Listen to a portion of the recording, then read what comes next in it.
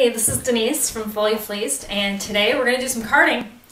So we've got this fleece that has already been sheared off the animal, of course, and washed and picked a little bit, but mostly it's just sitting here in its washed state. And so I'm going to talk about the next stage in a wool processing pipeline. This is my Pat Green carder. I'm not sure exactly what model it is, but it's a hand crank guy, and it's probably an older carder. I got it secondhand, and it serves me very well, processing a bunch of fleece. So the first thing that you need to know about carding fleece is that once the fleece is washed, for the most part it's going to retain a little bit of lock structure. You can still see there's a lot of tips here. The fleece is still sometimes a little bit bunched together at the butt ends. And before you can feed it into the carder, you really want to make sure that it's separated out. So this is what we call picking.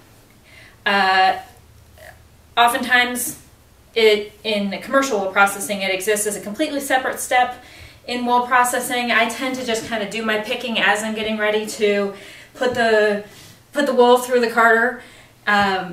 If you're in a hurry, it's easy to not do the picking thoroughly enough, in which case it's going to result in making it a little more difficult to feed through the carder, cause you a little more trouble with cranking it through, putting unnecessary pressure on your machine.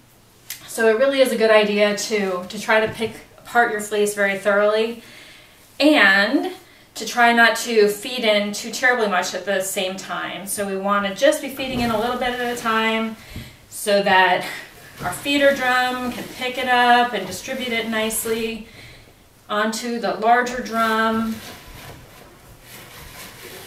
My carder doesn't have one of those liquor brush things on it to keep fibers down. I find that I can use my little flicker brush to smooth down the wool as I'm applying it to the large drum. Kind of helps just pack down the fibers and smooth out the top.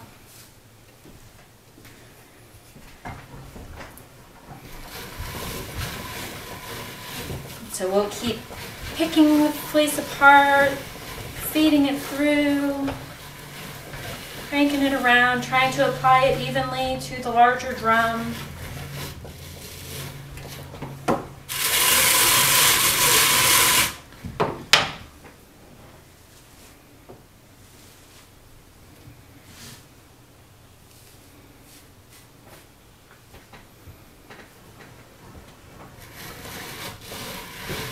I find that this carder can usually accommodate about an ounce or an ounce and a half of fleece, depending on the texture, per bat, but I don't really weigh it as I'm going along.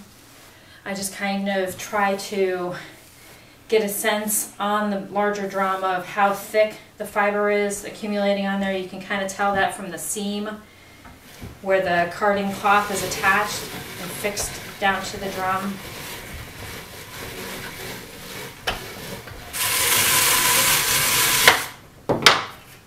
Okay, so that's probably enough right now for demonstration purposes.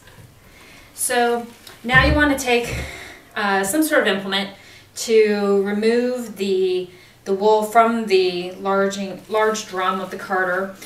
All you really need is something to get under here and loosen up these fibers so that you can pull them off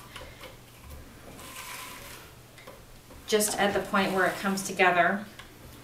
That seam makes it easy to get a hold of and loosen up these fibers so we can peel them off the drum. And then once we've got an opening, we can just start peeling it off the drum, back like this. Wait for it so you can see better. You don't need to wind it onto anything, into a tube, or just winding it, pulling it off. It all wants to stay together because wool clings to itself. So there's our first pass bat, and for processing raw fleece, or not raw, washed fleece, I find that it generally benefits from a Second pass through the carder, the first time doesn't necessarily get the fibers entirely separated. You might still have some tips clinging together or even some small bits that you can pick out as you go. That'll help improve your spinning experience a little bit later down the line. When you're refeeding the fibers through the second time, you'll find that you get a better result, more separation and better blending of the fibers if you take your battle line like this and feed it through sideways. It's going to pull those fibers one from another that are sitting next to each other and realign them anew on the big drum. Going to give you a better result. And the second pass again gives you an opportunity to pick out any little weak tips or things that are going to get in your way when you're spinning it.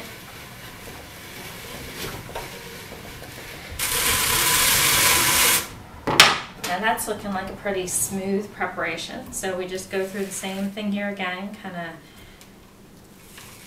getting a hold of these fibers.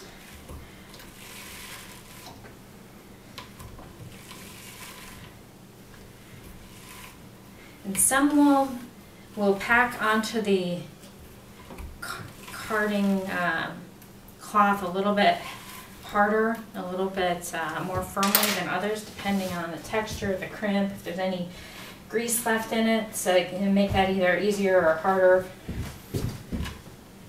to kind of get those fibers loose when you're done.